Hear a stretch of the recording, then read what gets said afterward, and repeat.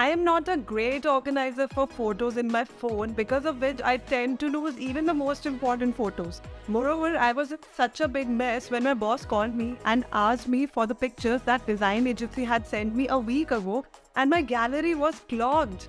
Can't tell you what happened then, but I can tell you the solution for it. And the only solution that has been saving me from that day is Photos Manager app. This app is a seamless way to organize and manage your photos and albums. Also, it allows you to arrange, manage, move, copy and sort photos in a separate folder. It assists you to get a perfectly organized collection so that you can find things quickly when you need them and keep your gallery very tidy. All you have to do is install the app in your Android phone, tap it open and allow the access. View all the photos one by one or choose to view them all in a grid format.